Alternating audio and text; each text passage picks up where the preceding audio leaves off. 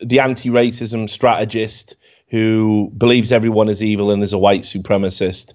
Also hates gay people, of course. He had an anti-gay website back at the same time he was writing hit songs like Wash Your Ass and giving Mac lessons. And here it is. You can see here.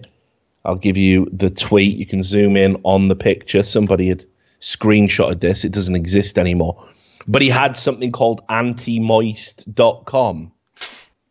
Okay. And the word moist is a perceived heterosexual male who has an appearance or lifestyle that displays attributes generally associated with homosexual men. He gives an example. I went to see the movie Twilight and it was extremely moist.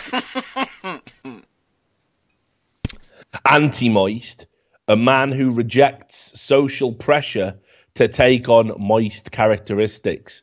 I don't want to wear skinny jeans because I'm anti-moist. And then there's a link to the Mac Lessons radio show that we talked about, including some of the videos called Speed Dancing, The Rapping Twins, and Moist Trio Twerking. And let's keep it together, Sam. We've had a good run.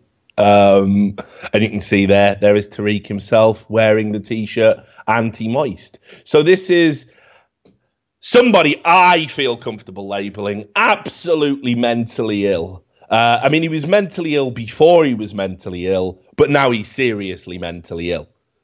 Because I can't imagine the levels of cognitive fucking dissonance to hold all of these things in your head, to hate Latino women, because those bitches must have sold something to get out. Chupacabra. I don't trust those bitches. You know, it's mad.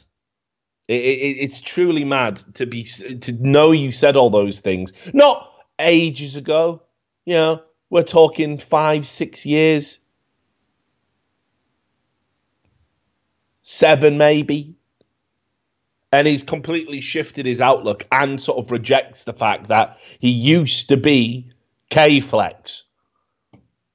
He wants to be taken seriously as an anti-racism strategist. Now, that's not the most ridiculous thing I've seen in regards to racism, although Tariq Nasheed is pretty high-ranking.